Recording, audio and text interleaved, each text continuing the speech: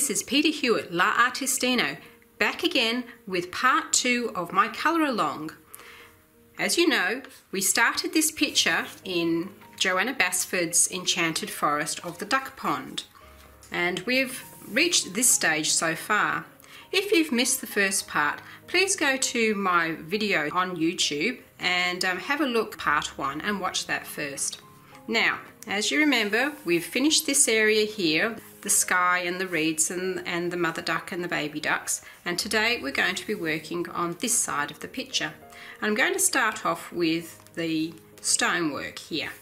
Now, I've decided to go with the colour grey for this, and the colours I've chosen is a polychromos warm grey number 5 for my darker grey, and I've got the polychromos warm grey number 2 for my lighter grey. I'm also going to be using the Derwent Artists blue grey, which is a colour which I highly recommend. If you're going to buy open stock colours, this is one of the ones I recommend. You don't find the equivalent in very many other colour sets, and it is very useful for shadows, and that is what I'm going to use it for today. Now I'm going to start this colouring process by using the blue grey of the Derwent pencil range, by starting off giving a little bit of shading. I'm going to use this pencil just to lay down all the shading in the rocks before I start. So I want to go around the bottom area of the rock here, around the bottom where the frog sits, and just shade up a little bit. This will add some depth to the picture once the other greys have been added. So we'll just make it a bit darker right down the bottom and gradually lightening up as we go up the rock. Now I'm going to pretend here that the side of the rock ends just underneath where their stem is. It's a convenient place to stop. So we'll just go up a little bit higher. There's some base shading, just using some light little circles towards the end to fade it out, and a bit darker down the bottom. Don't want to go all the way up, about 2/3 of the way is fine on this side. Now as this rock here is exposed, I just want to sort of end the shading around about this far in. So we'll add that around the side of my frog. And there.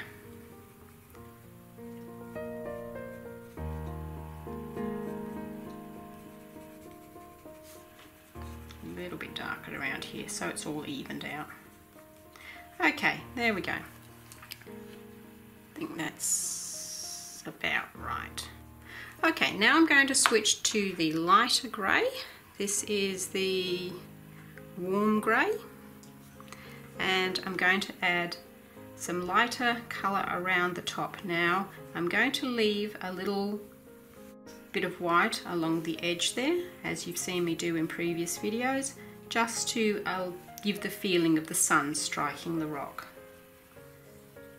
So I'll go almost all the way to the edge, but not quite. And I'll give it a little halo again, begin a bit darker, sort of just inside where I've begun shading, and then lightening off as I head towards this blue bit. A little bit under there.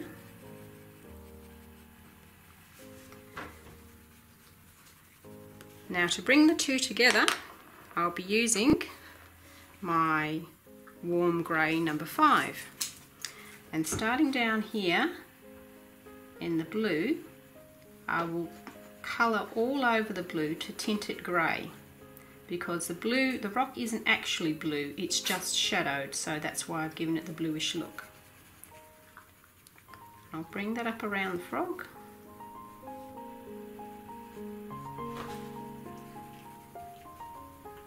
As so, until I join up with the warm grey at the top, and then I will lightly blush it into the warm grey to create a colour gradient. So it'll be a bit light around here where I anticipate the warm grey would be, and darkening down to meet where the blue is, where the colour's more dense and dark.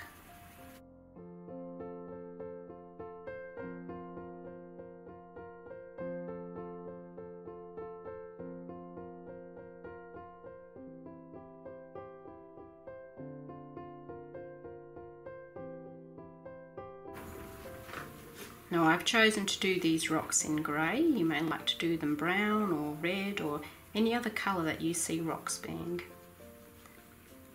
Again, colour nice and dark over the darker blue down the bottom to create the shadow, and then lightening up as you get to the light grey towards the top. And that's basically what we're going to do for the rest of these rocks.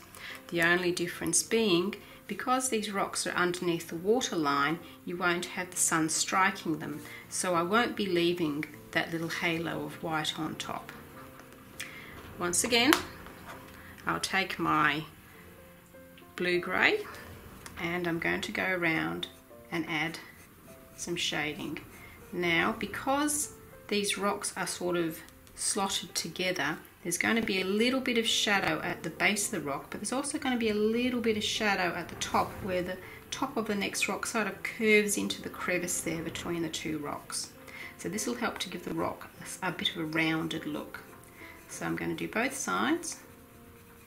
Now on this uppermost side, I'm just going to leave it as a single line there, but on the bottom side of this rock, I'm going to extend it so that it's more of a shadow at the bottom.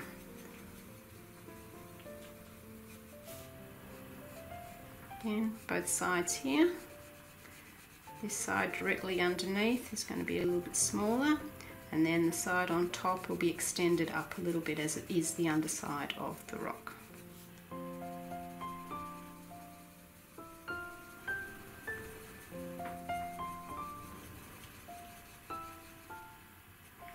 Now I'll do this for both sides of the picture, but for the time being we'll just work on this side just to save confusion. If you would like, you can do this to the rocks on the other side as well, but I won't be doing that until I get to a later video.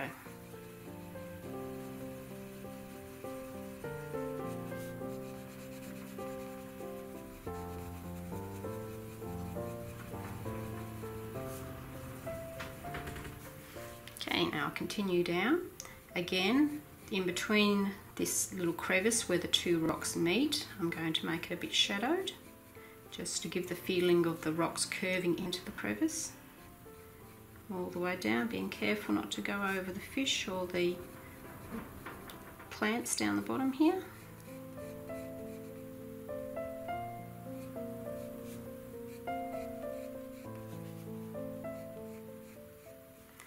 And I think I'll do a little bit along the side here.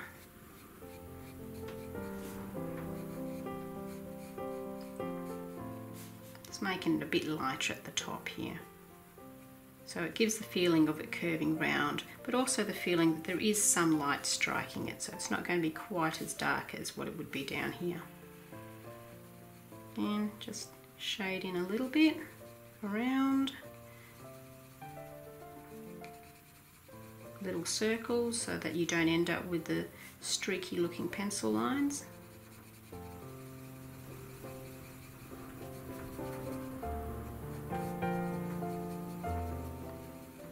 I do hope that windy noise isn't being picked up by my microphone.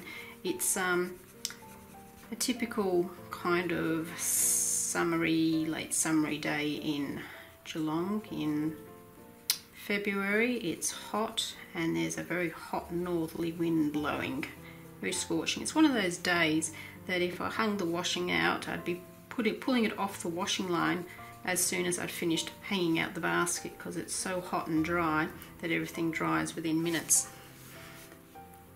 But quite frankly, I don't want to go out there. I'll melt.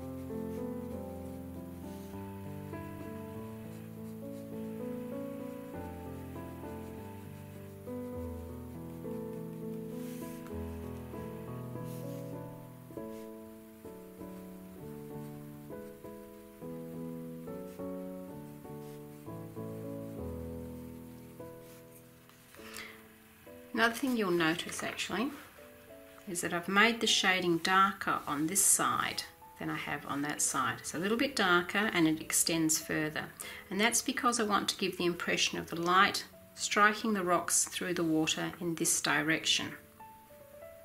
So this is like a thinner line of shading, and this is a thicker area of shading. I'll continue down through the rest of these rocks.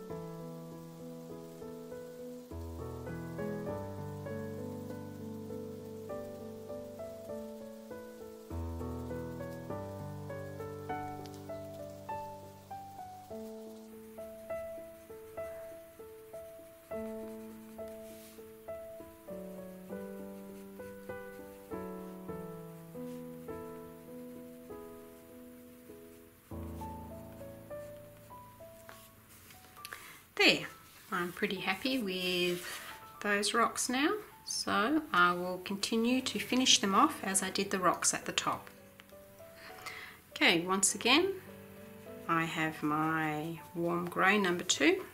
This time, because I'm not leaving a halo of light around the outside, I'm just going to blush in some of the warm, sort of in the upper right hand side of the rocks, getting a little bit denser in the middle and then going out at the sides to create a warm part where the light is striking the rocks.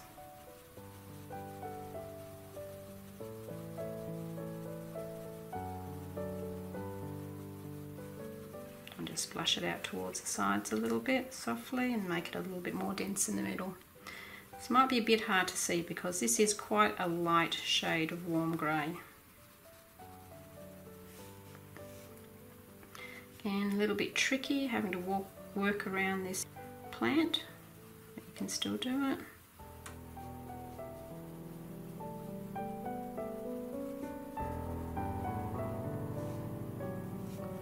Just a little bit at the top here, I think, just underneath the water line. And here around the sword just a little bit, because you're right down low, so there won't be terribly much light hitting the rocks down here. Not as much as there would be near the surface, because of course as the light comes through the water it gets darker and darker. More and more light's blocked by the water itself, and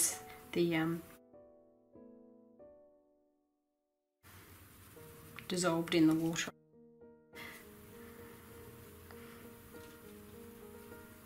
That's why the deeper down you get in the water, the darker it gets. Okay, swapping now to my warm grey number 5 in the polychromos, and I will take it up to, pop that down here, and we will start blending in this shading with the highlighted areas. And because, as I said, I don't want this actually to be blue, I just want it tinted a bit blue for shading, I'll go over the whole thing.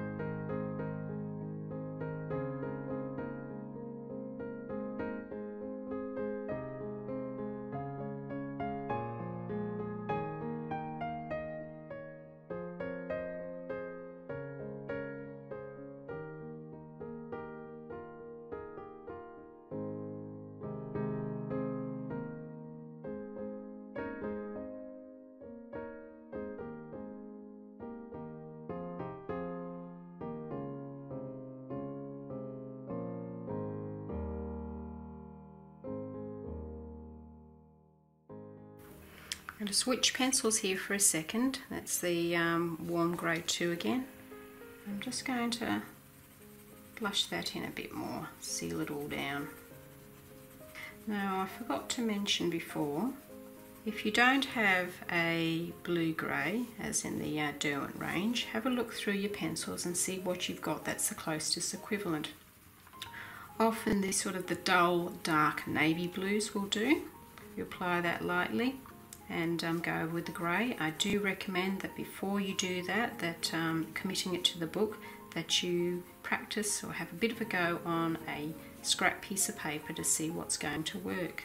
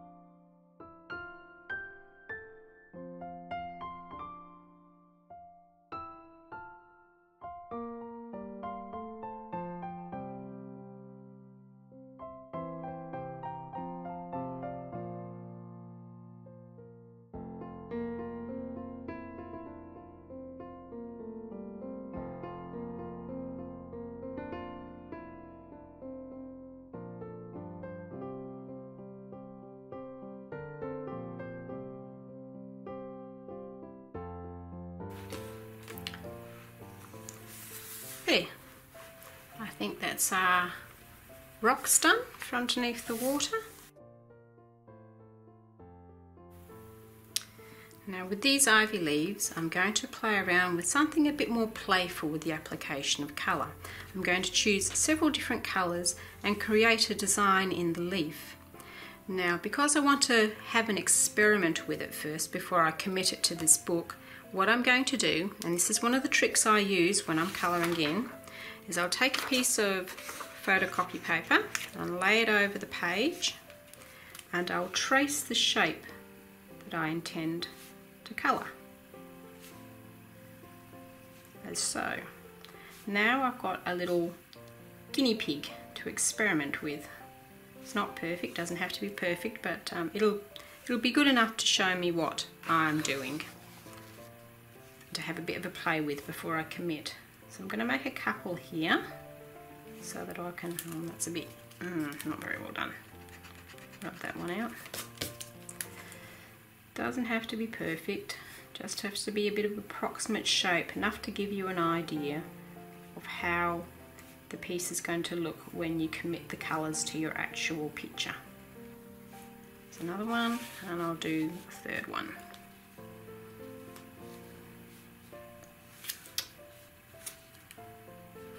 bit hard to see. There we go.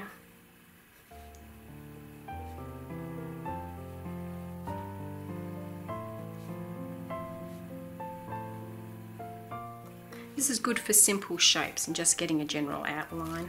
And I'll make that one a little bit thicker. There we go. Okay, that'll do. That's good enough for me to work with. Now the colours that I've chosen to do this with is some polychromous colours. This is a chrome oxide green and the ivory. This is another one of these pencils that if you're buying open stock, I highly recommend you buying, even if you don't have a polychromous set, because the ivory is such a handy colour, and if you haven't got a similar colour in the sets of pencils that you have, this one really does come in handy. And as you can see, this one's getting on in its life. I use this one a lot. Now I'll give you an example of what I'm tending to do. And I got this idea from playing around on other pieces that I've already coloured. So if I go back through my book, I'll come to this page here, and you see how I've coloured in these ivy leaves. I've not just coloured it in, I've created a sort of a pattern, a texture inside it, and I want to recreate it on the current picture because I quite like it. So let's experiment and see how I can do this same sort of thing with these shapes. So here is the little drawings we've made, and here are the two pencils I've chosen. Now the first thing I did was I had an outline of the darker colour. I'll just make a outline around the outside, as so. The good thing about this system is that you can try this out with a few different colours first, find what you like and don't like, and then just use what you like. And you haven't committed anything to the paper yet, or you know, ruined anything that you don't like. Okay, there's the outline, and now I've got a little bit of a pointy bit in the centre here that's darker coloured, and then that it gradiates out to nothing on the sides.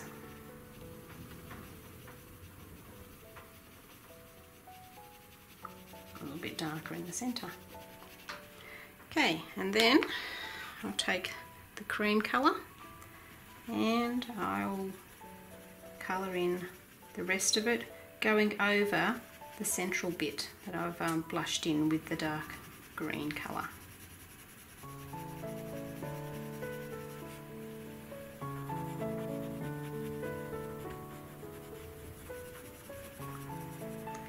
Once that's done, I'll pick up this colour again, the dark green, and I'll go over the ivory, and I'll make little seed shapes. Put one on each side for these little corner leaves, and then I'll just do two on either side, going up, and one in the centre. I might just make that little core bit just a little bit darker to define it. So I like that. You can experiment with different colours if you like. I'm going to stick with these, but say we could do the same thing with this is a Pompeii red. Same thing, I'll just go around the outside. This is a good thing to do. If you're not quite sure what colour you want to colour something in, just make a tracing of it and do a few test colours.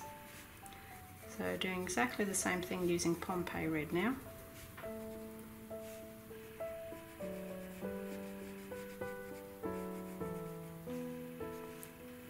Same thing, making a bit of an outline.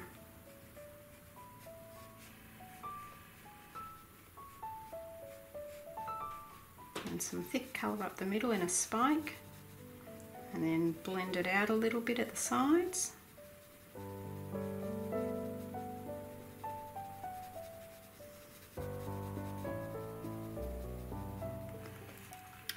Now grab your cream, or whatever other colour you want to use with it. I like the cream. Pop that over the top, blend it all in.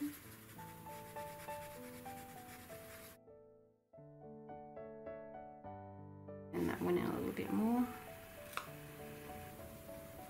Around there, so very gently, just blushing it in, and a bit darker in the centre. And again, making these little seed shapes, like little grains of rice, except a bit pointier at the end.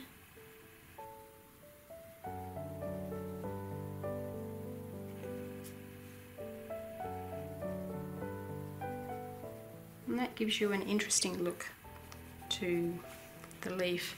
And that one, with that particular colour set, I would look at perhaps grabbing a yellow.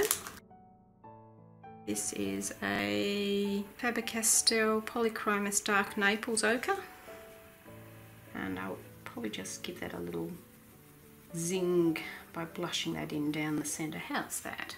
Isn't that an interesting looking leaf?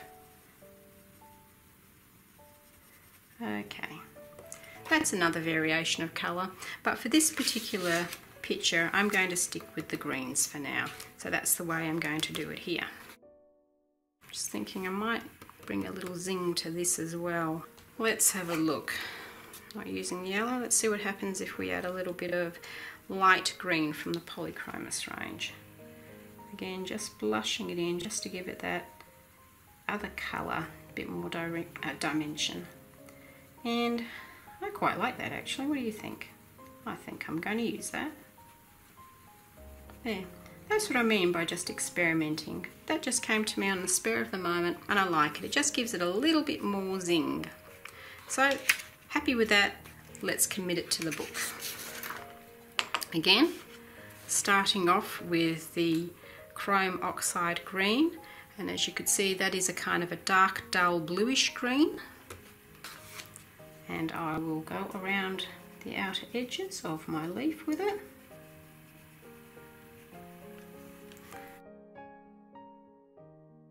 Piece of paper to lean on so that I don't smudge the pencil down the side of my hand there and get it smudgy and muddy up the colours.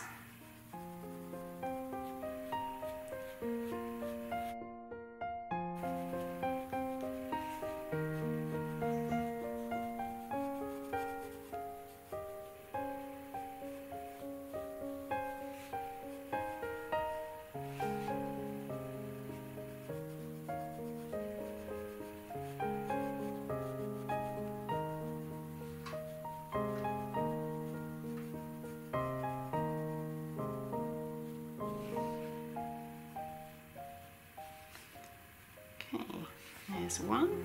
Let's do its partner at the same time, hey?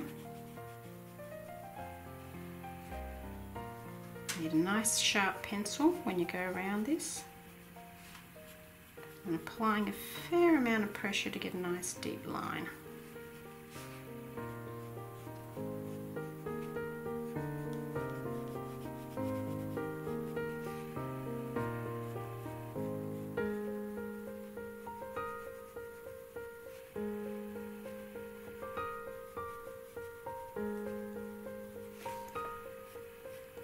Go down the stem a little bit. Right, now we want the centre vein of the main vein of the leaf, fairly dark, and then blushing out towards the sides.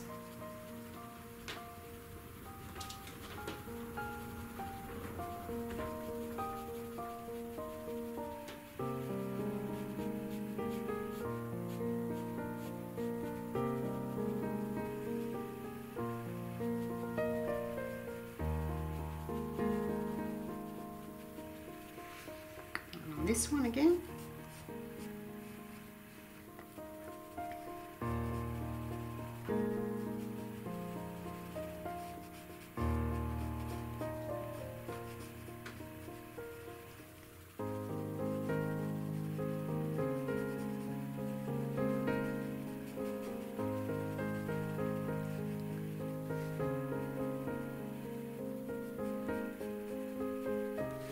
Okay, happy with those? So I will get my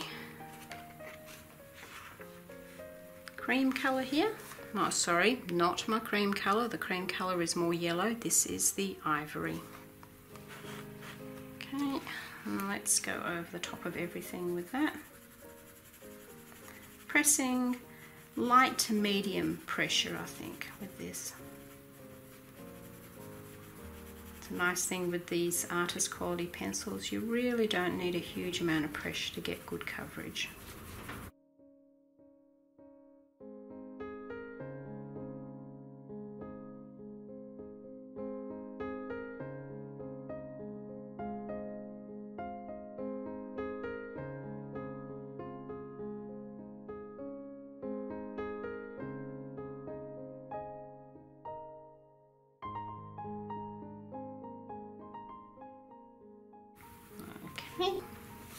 Now that looks pretty good just on its own, doesn't it? You could leave it like that if you like.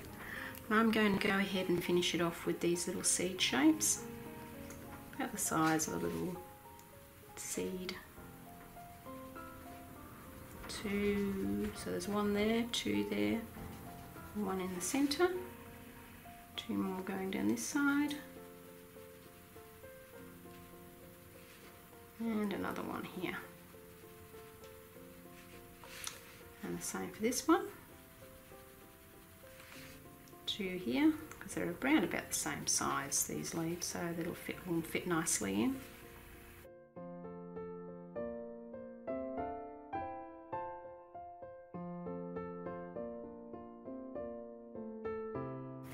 Okay, and we will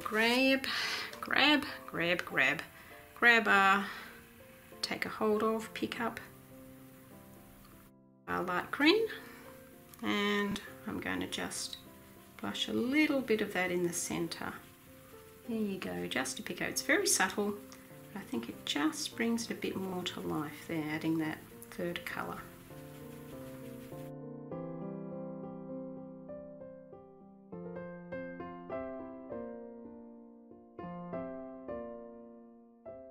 Now if you haven't got an ivory color and you want to color along, my suggestion to you, and it's going to be a bit tricky and you might want to practice it a bit, is perhaps use a brown colour and very lightly colour over where I've got the ivory with very light circles so that you're not leaving any streaky marks, and then going over with a white.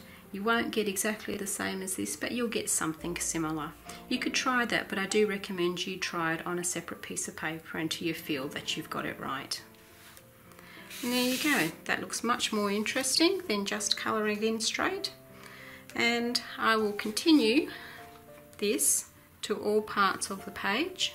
As you can see, the ivory is over here as well, so I'll be doing it there. And at the bottom, I think it's going to look very nice all the way along the bottom with the similar shaped leaves. I won't do that now, we'll leave that till we get to that part. I'll just continue working in this quadrant here. Next I'm going to work on these leaves around here. I'm going to continue them more or less the same, in the same kind of colours as I did around the top here. So we'll pop that there, and I'll use the same sort of idea where this one here I'm using the mineral green from the Derwent range, and if I show you what that looks like, give it a bit of a scratch here, and it's an emerald sort of a green. And the lighter green, I'll be using the light green again, the same colour that I used on these leaves. So that's the colour combination I'm after for these ones. And I'll start off with, let's see, I'll do the outline of the leaf first.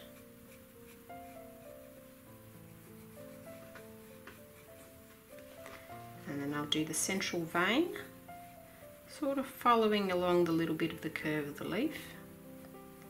Do this one too, show you what I'm doing. Again, the outline and the central vein. And then I'll take the light green from the Polychromos range and I'll just fill that in. No, I want to have it more blurred in there. I think we'll just blush that in a bit more, I think.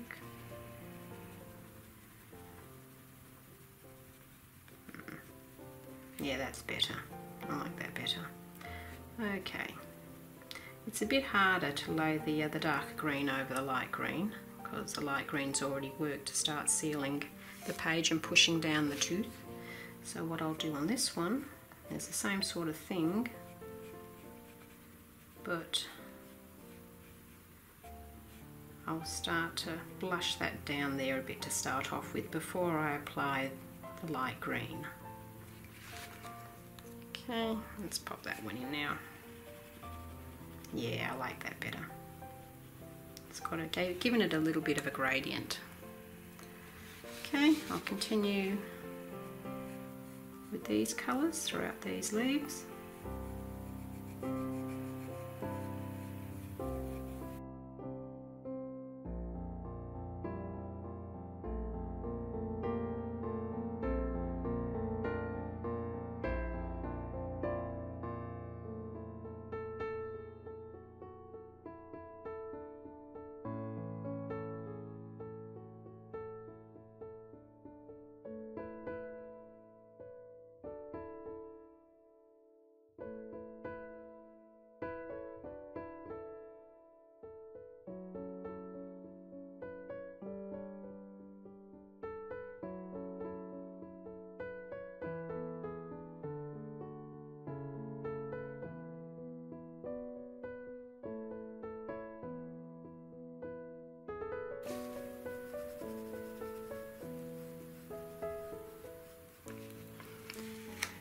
Okay, now once again there are similar leaves on the other side of the page and they will be coloured in the same way to balance out the picture.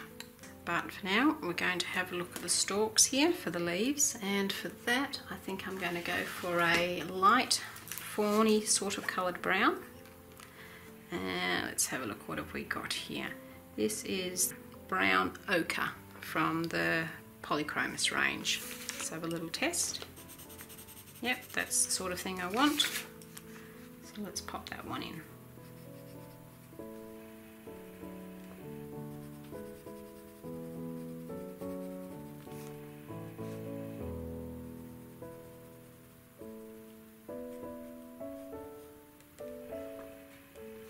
Now for the stems of this vine, I might actually do something a bit different. I'll pull out my ivory again and I'll just use that to colour it. There, just a little flick of ivory. There, happy with that. Now I think we're up to the frog here. Now what colours to do the frog? I want him to be a bright green, so I think I might stick to my bright green palette. Keep using the light green because this is the brightest green I have. And I might use the mineral green as well, but I'll pop another green in there. This is another Faber-Castell Polychromos. This is the leaf green. So if I get my little test sheet again, I'll see how that compares. Ah, that's a lot brighter, isn't it? I think that one's going to make the frog pop out a bit more. And we'll be using this darker green as more of a shading. So I think I'll start this time round with adding a little bit of shadow on the frog. So for shadow I might go just where the inside of his, here just underneath the thigh and on top of the calf. So where his knee folds over there, just on the inside. Let's see now, probably just add a little bit under his eyeballs. And a little bit just above his feet here, where his feet would be. You can see that. And just underneath these feet over here, just to take them back a bit.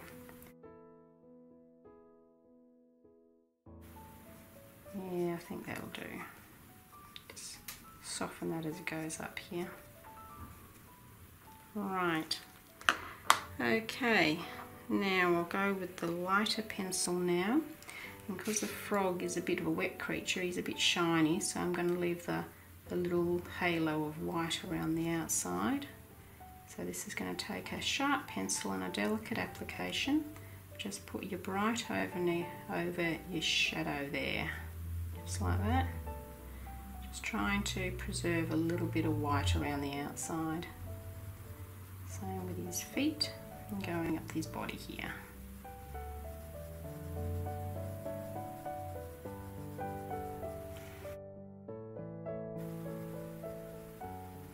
Take that across his nose there and up over his eyes with the little pokey out bits there. Okay, now I'm going to take medium coloured green, the leaf green, and I'll just bring that in a little bit here, in between the margins of where the darker green and the paler green meet. Put a little bit down here at the bottom of his upper lip. There we go. Maybe a tiny little blush up there, just to give a tiny little gradient of his nose. There.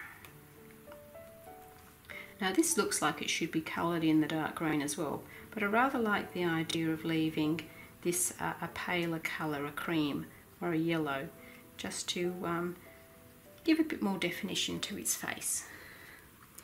So I'm going to now, I think I'll take hold of my poor little cream here. Oh goodness, that is such a sad pencil, isn't it?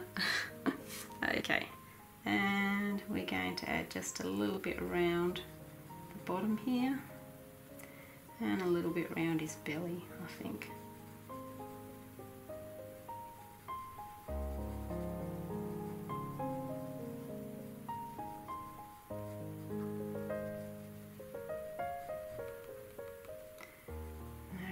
This as a bit of a shadow, so blue grey that we used on the rocks before.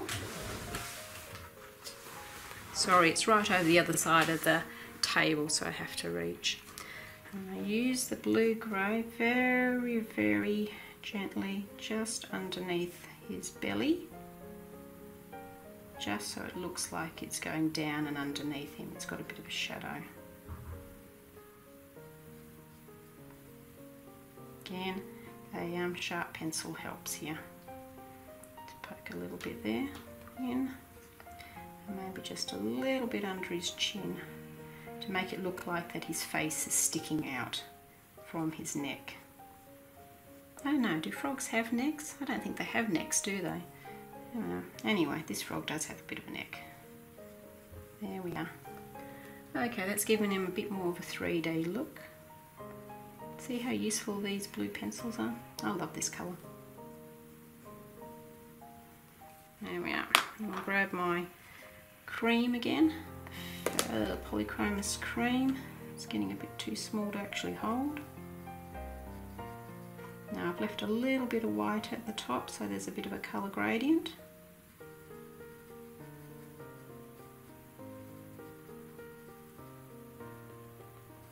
There. Now, his eyeballs, let's think, they really should be black. So tiny though, I'm a bit loath to actually use a pencil on there just in case I get black sort of like smearing around the outside. I'd be more inclined to get a black fine liner and just blacken those in, so I won't do that right now. Okay, that's our frog done, and now let's do this piece of ground that he's sitting on. Not quite sure what Johanna had in mind when she drew this little bit. I'm thinking it probably might represent the earth directly underneath the frog, so I'm going to colour it in a brown. The colours I've chosen for this piece of earth now are again from the Faber-Castell Polychromos range, and this is the burnt sienna and the burnt ochre. Now I'll show you what they are on my scrap piece of paper. This is a kind of a lighter reddish brown, medium to light reddish brown, and this is a darker, cooler brown. Right, now I'm going to do a colour gradient here, so I'll start with the lighter colour at the top and I'll gradiate it down to the darker underneath. So ignoring the lines, and just considering those lines that she's put down here as texture, I will colour in the brown. Now this nice reddish brown contrasts very well with the frog and makes the frog pop a little bit from his grey background.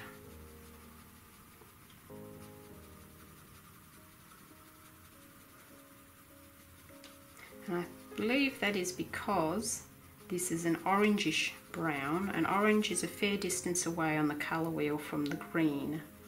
So when you pair colours that are opposite each other on the colour wheel, or at least a fair distance away from each other, you'll find that the overall picture pops more. And when I say pop, I mean looks more visually attractive. Again, this is also got to do with the shade that you use and the tint in that shade. So experiment first on a piece of paper, hold it up to what you've already got and see how that works with the colours you've already laid down, to see if it's compatible and it gives you the effect that you want. There's the first layer down, and I'm going for the darker colour, the burnt sienna, and I'm laying down that now on the base.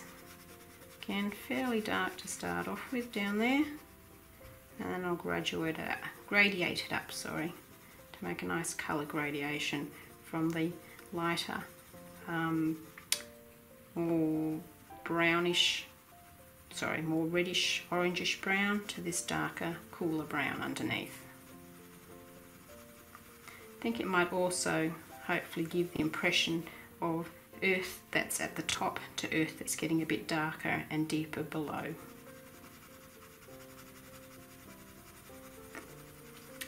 Now I've been thinking what to do with these little row of circles here, and my inclination at the moment is just to leave them white as a feature.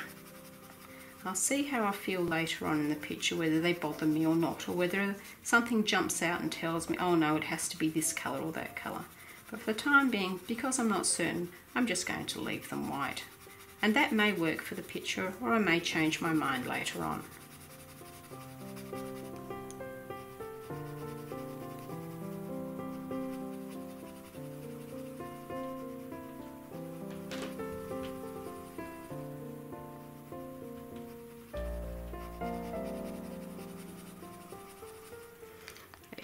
Let's go over again with the burnt ochre.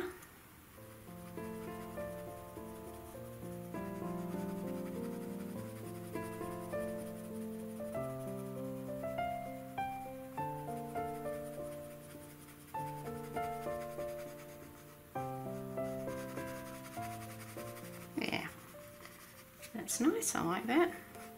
Okay, now leaving these white line of teeny little beads, I'm going to move on to the fish. Now, the fish to me looks a bit like a salmon, and one of the brightest coloured salmon I know has the sort of a pinky, I think they're called the rainbow salmon. There's sort of a, now let's think if I get this right, there's sort of a dark green on top and dark green on top, and they've got kind of like a light green and a pink stripe going down the middle. Now this won't be a photo reproduction of exactly the kind of colours that a rainbow salmon looks like, but I'm going to base it on the sort of colour scheme I think a rainbow salmon looks like. So it's back to choosing colours now. I've chosen some colours for the fish, and they're all polychromous colours. I'm going to do a deep cobalt green, a rose carmine, hang on, there's a Derwent one in here, a Derwent pink Madeleine,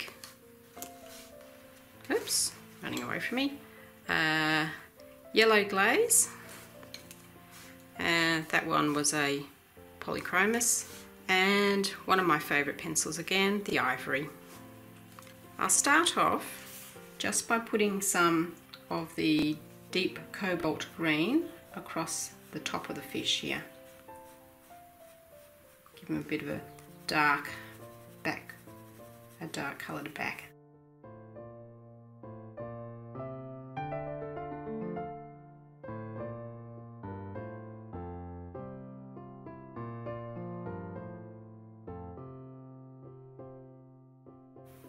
just fade it out a little bit towards his face.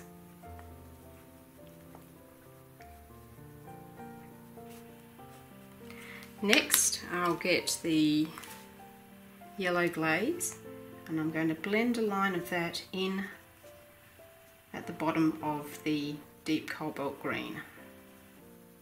This yellow glaze is a greenish, sort of a very, very lightly greenish yellow. You'll find some of your yellows look more warm, more orangish, and some of them look more greenish. This one's slightly greenish. It sort of gives it a fluorescent look.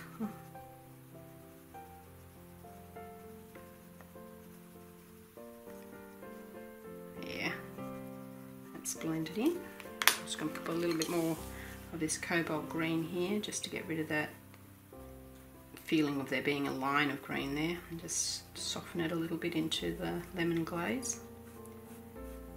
Strengthen that along there.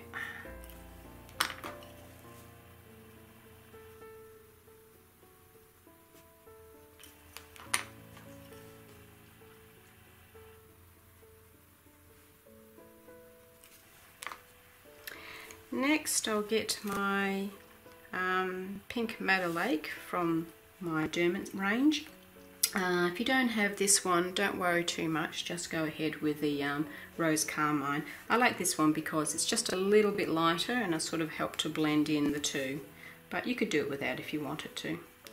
I'm going to pop this just underneath my yellow.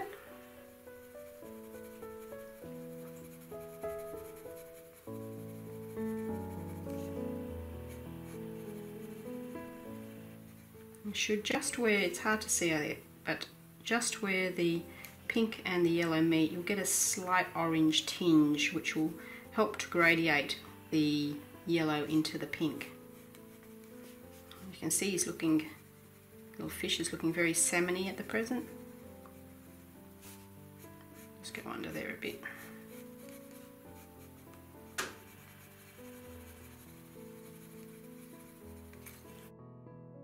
I'm going to go in with the Rose Carmine now and make this just a little bit dark, a little bit brighter.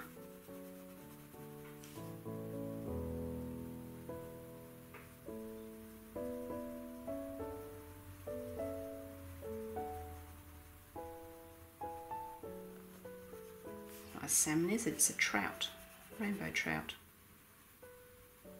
I've been saying salmon, I meant trout.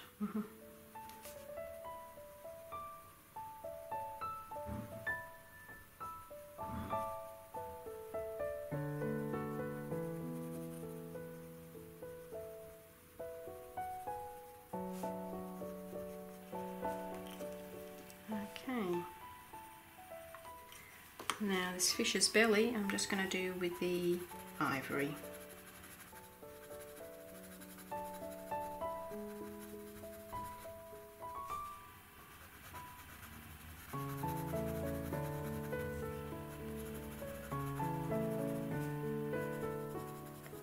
I'll extend that to his face too. I'll bring that cobalt I think all the way down to his, almost all the way down to his mouth.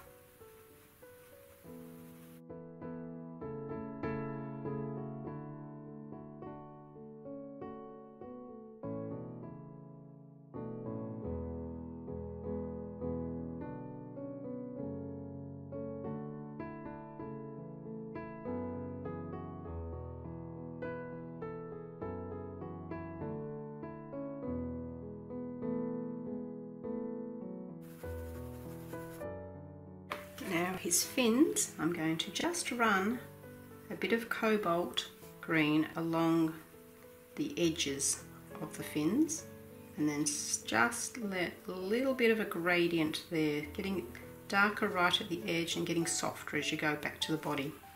I'll do that with all three of the fins and the tail as well.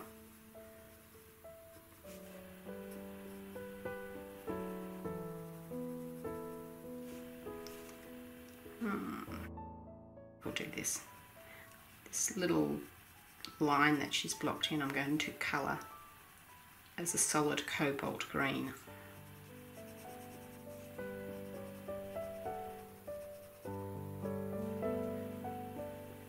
And just leave a little bit of blended, not blended, a little bit of a softer green next to it.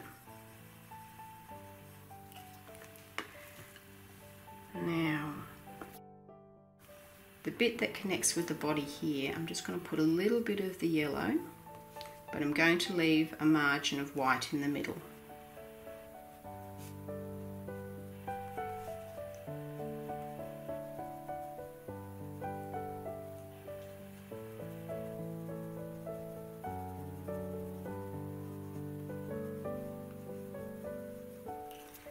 Okay, and then I'll get a hold of my ivory again and I'll just blend that all in.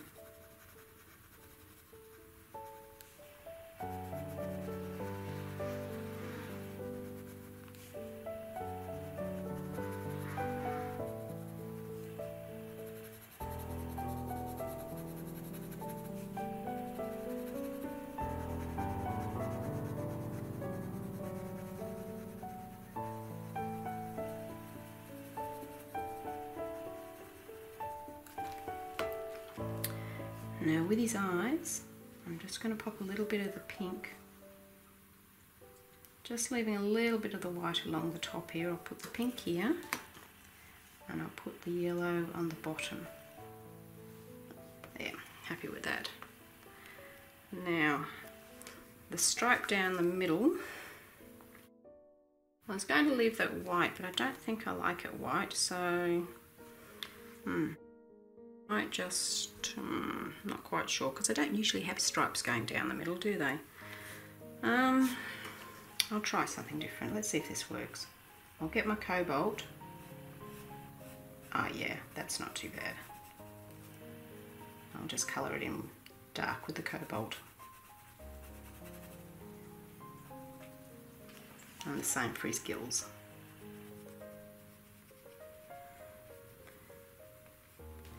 Now, you see we've got the little white dots here. Now you may have run over them a bit with your pencil. Don't be too concerned about that. At the end of colouring it in, the whole picture, I'm going to show you how I go in with a white Uniball gel pen. That's the Signo gel pen, and I'll just dot the white ink in all the dots to bring them back to white again. But I won't do that now. I'll leave that as one of the finishing touches of this page. Next we'll work on these reeds down the bottom. We'll start with these two reeds at the bottom here, and for that I've chosen a polychromos middle cadmium red, which is a kind of a slightly dull brownish red tone, orangey brownish, and this cinnamon, also from the polychromos range, is sort of a darker Caucasian skin tone. So we'll use those, and I'm going to use the cinnamon to, well, this time I'll use it on the stalk, as such, and I'm going to blush some in at the base of each of these leaves, just a little, and again sort of softening up as I go to the middle of the leaf. So a bit darker right where the leaf connects with the stalk, and lighter as you go up.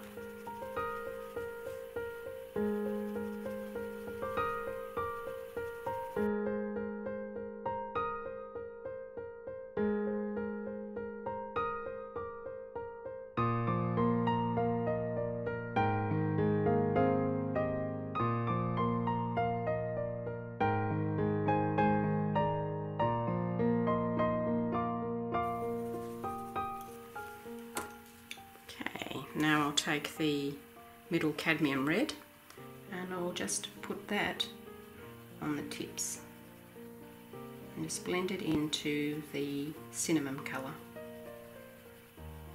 As you can see, this is a very rich, lush red, but it's kind of an orangey brownish red, but it's still quite bright.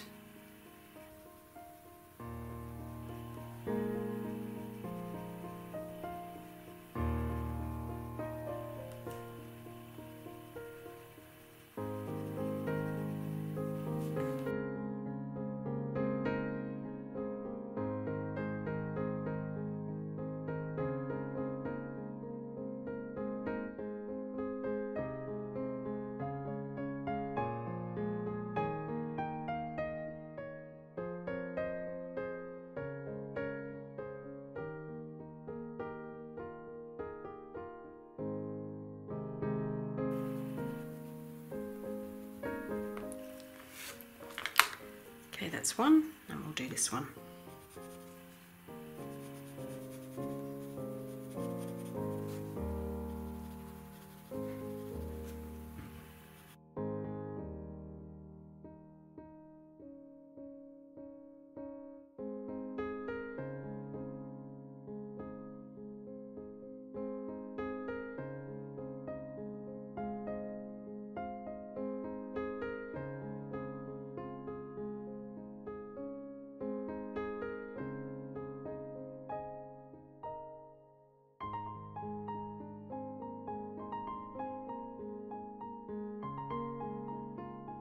Next we're going to work on these reeds here. Now I'm going to colour these all in the same. I'm going to consider those to be a bunch of the same species of reed. So we'll choose some colours for those. The colours I've chosen for these reeds are the earth green yellowish from the Faber-Castell Polychromos range, my Derwent cedar green, and the chrome oxide green, again from Faber-Castell. Don't be too worried if you don't have the same colours, just match them as closely as you can with the pencils that you've got. You'll get round about the same effect. Now with the earth green yellowish, I'm going to use this to put some little highlights into this little clump of reeds here. So I'll drop some of this colour where I would think the light would strike these leaves the most.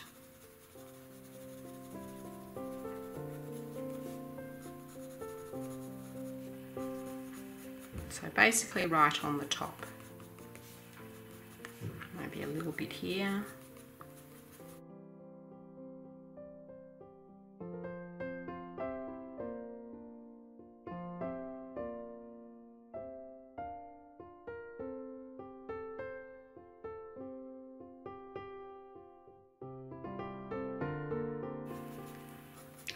Making it more intense at the tips and feathering it down a little bit so you can blend in the next shade.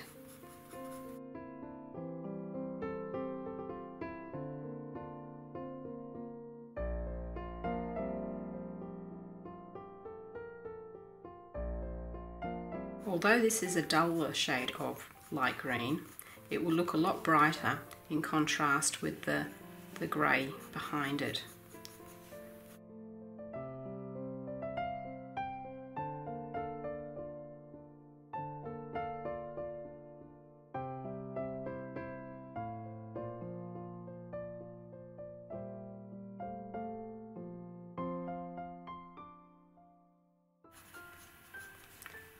There, I'll spread a lot of that around. We'll see how we go.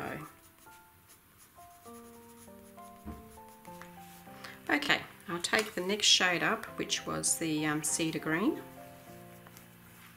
and start applying it underneath where I put the lighter green, just blending it up into it. Now the Derwents are a slightly harder pencil, or actually quite a bit harder pencil than the Polychromos, so to get the same density I have to put a little bit more pressure and put a few more layers on.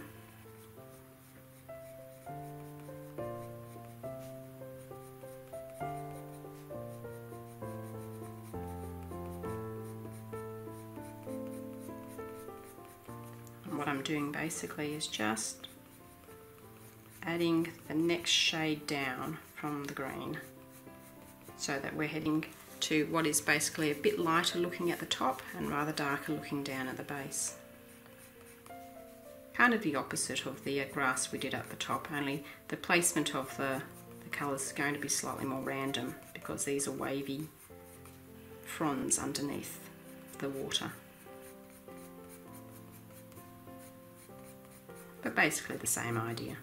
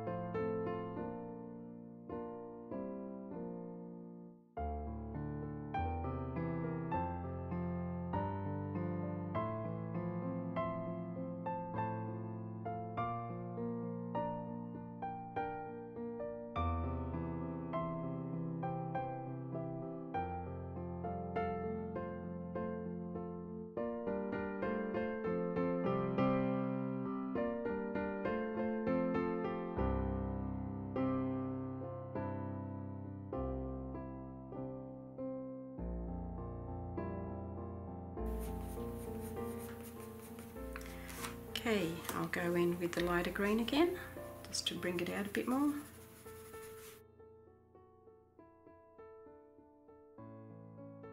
And I think I'll go over the whole lot because I've found the cedar green is just a slightly dull, and if I put the light green over everything, it'll brighten it up a little bit.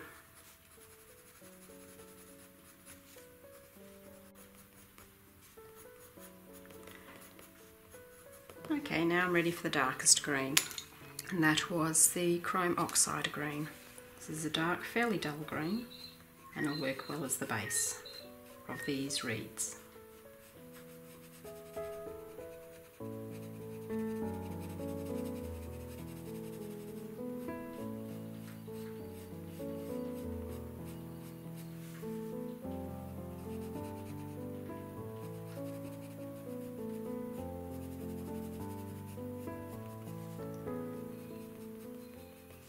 Going to add a little bit on these bends to be a bit more of a shadow.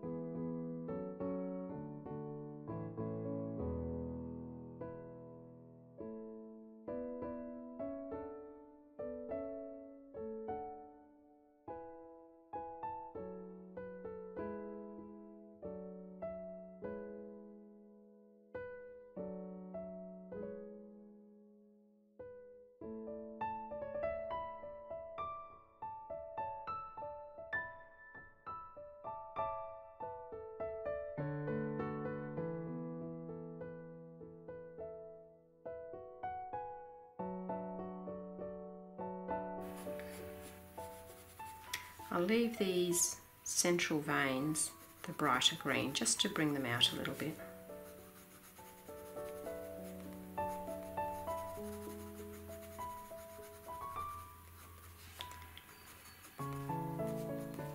And there's our reeds. Next we'll move on to the sword.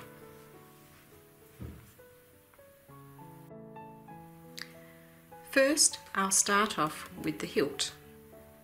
For that I'm going to use a Derwent terracotta and a Derwent Venetian red. These are a kind of a cool reddish browns. Well, that one is sort of more coolish, and that one's a little bit lighter. I'm also going to use my ivory again, just to do a little bit of highlighting. So I'll start with that. Now, considering that the light's coming down this way, it's really going to strike the pommel rather than the hilt. So we'll just put a little bit of the ivory down either side. Don't need much. And then I think we'll go for the Venetian red. And we'll just make a line of that up the middle.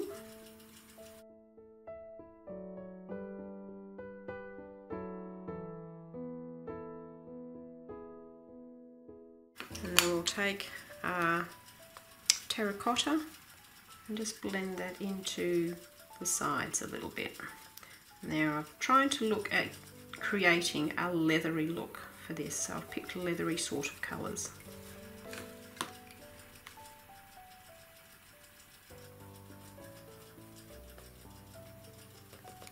There we go, that'll do.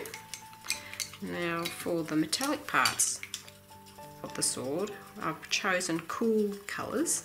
I've got the Faber-Castell Cool Grey 2, the Faber-Castell Cool Grey 6, and the darkest one is, no, sorry, that's the 5, and this one is the Cool Grey 7.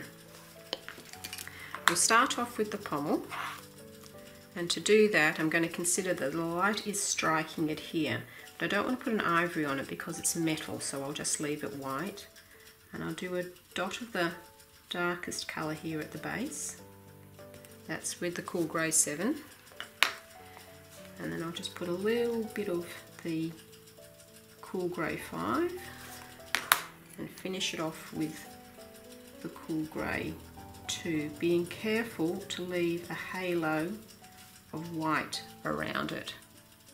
See, and that will give it a sort of a shiny metallic look. Right, for the hilt, you'll pop in a line of the cool grey just underneath, once again leaving a little line of white right before the ink line. Pop that in there.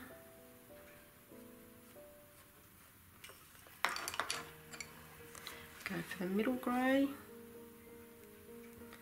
Now you're working in a very tiny area, so you want really sharp pencils to do this.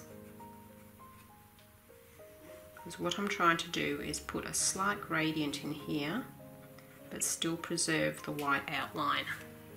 I think that's good enough. Now for the actual sword itself, we're going to do something a little bit different to make it look like it's shiny metal.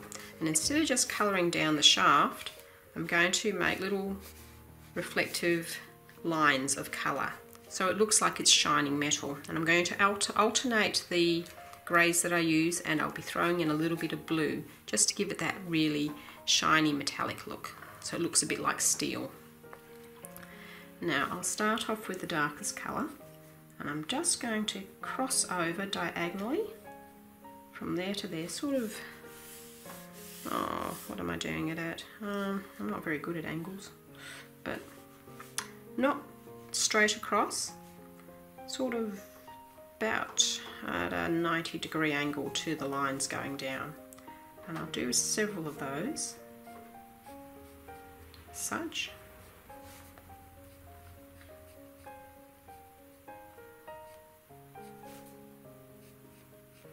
And you'll see the effect that I get when I finish. There's some shiny lines. Now let's get the number 7. Sorry, that's the, whoops, that was the number 7 I just used. This is the number 4. And again, just behind or below the darker line, just put in a little bit of the grey.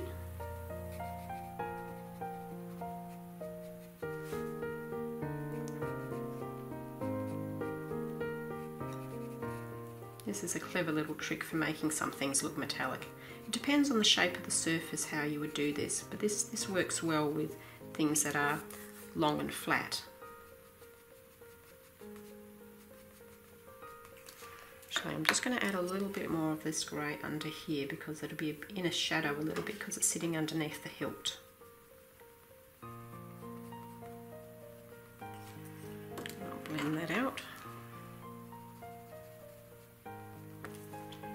Now I'll take my blue, and this will make the sword jump out a little bit. I don't want to use too much of this.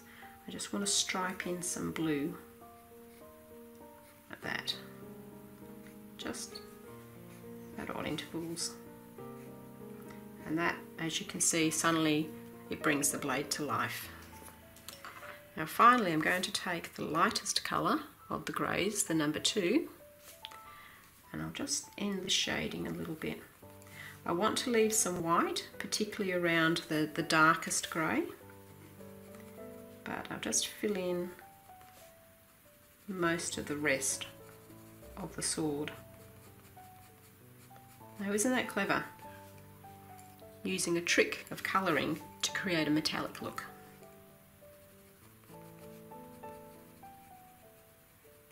There you go, and as you can see I've got these bands here of white that I've left to make the sword look really shiny. And I might just add a touch of blue to the pommel, not much, really subtle, right at the top there, and maybe a touch of blue here to the hilt. There. Now when I go in with the white gel pen, I'm just going to dot a few little dots of sparkle around it, and that'll help to make it look even more metallic. And that concludes this week's instalment in Colouring Along with Peta. If you've enjoyed it, we'll be working on this side next week. Now if you want to get a little bit ahead, we will be repeating the design that we've done on these ivy leaves over onto these ones, and the same colours that we use for the rock as well. So what I'll probably do is just recap very quickly how to do those areas, and then I'll just speed colour the rest because you've already seen me do this side. If you want to jump ahead and just do it, if you feel confident, go ahead and do it. And until next time, enjoy all your colouring adventures and happy colouring!